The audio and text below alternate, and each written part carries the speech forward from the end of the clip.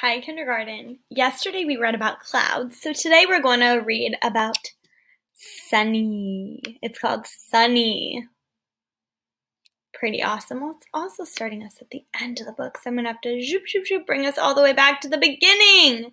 Now this is a very simple introduction to the phenomenon of sunshine, when it optimally occurs and the weather patterns associated with it, by Unyada Rogers. Here we go. You ready? Sunny. Why do you think she's doing that with her hand on the cover? Yeah, she doesn't want to get the sun in her eyes. She's trying to see. The sky is clear. The air is warm. It is a lovely, sunny day. The sun shines through some palm trees. Do you see the sun right there that's peeking through the trees?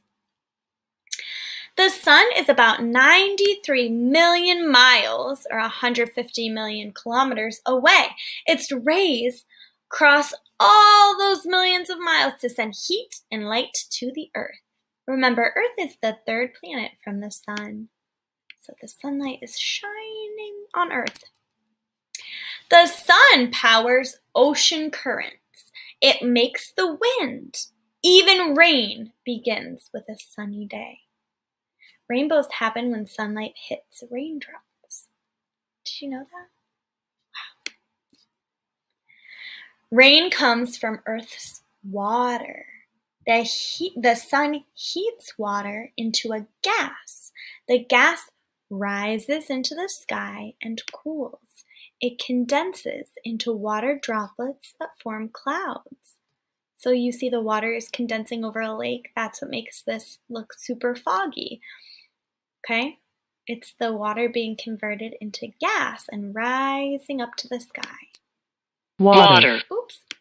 I clicked on the vocabulary word. The droplets get bigger and fall as rain. The rainwater flows into rivers, lakes, and oceans. The sun warms the water, and the cycle begins again. So some areas of the world get more rain than others. Can you believe it, though? Water starts out down in the water. It rises up because of the sunlight. It turns into clouds. The droplets get bigger and bigger, and then they come down as rain, and it happens all over again. Sunny days grow Earth's plants. Plants make energy from the sun. Animals eat the plants. Other animals eat the plant eaters. All life on Earth can trace its energy back to sunshine.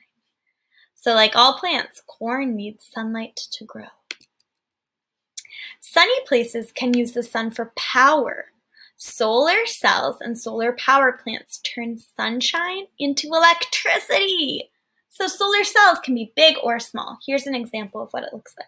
You might have heard solar panels before too. But that turns sunlight into energy and electricity. That is so cool. Sunny days aren't always good. A drought occurs when a place does not receive enough rain. During a drought, plants might die. There may not be enough water to drink. So droughts can happen all over the world. And you see down here the ground is cracking because it's really dry. Place. Here we go.